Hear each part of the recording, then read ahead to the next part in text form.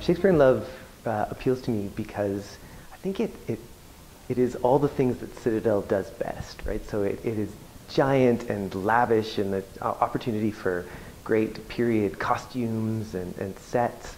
It's a cast of 20 and a dog, so it's a lot of fun. And it appeals to me because while it's very classic in nature, it uses some text from Romeo and Juliet and certainly acknowledges lots of Shakespeare's work.